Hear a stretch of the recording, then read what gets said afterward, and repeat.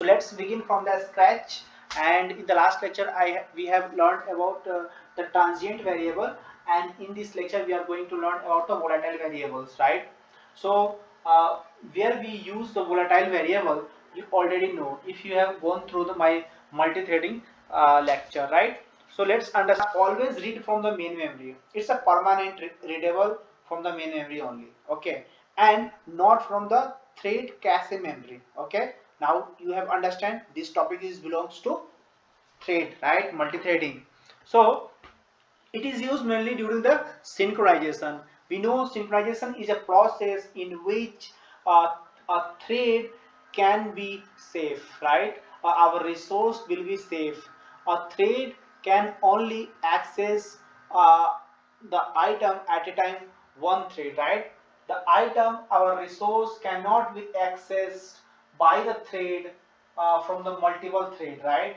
So synchronization is a process in multi-threading in which we cannot call multiple threads and to access the resource. Either we can say example of reservation in the Indian Railway, or you are calling some other API, right?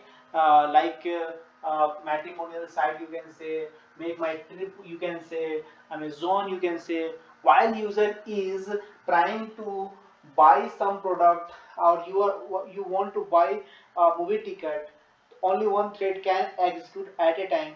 Multi threads cannot do that, right? Multi-thread cannot, multiple thread, multiple person cannot execute the same time. So synchronization is a process in which a multiple thread cannot go through, only one thread can go, so that the resource will be safe and it will be a thread safe, right? So let's understand how we are used to do in the code, right? So we use our variable as a volatile.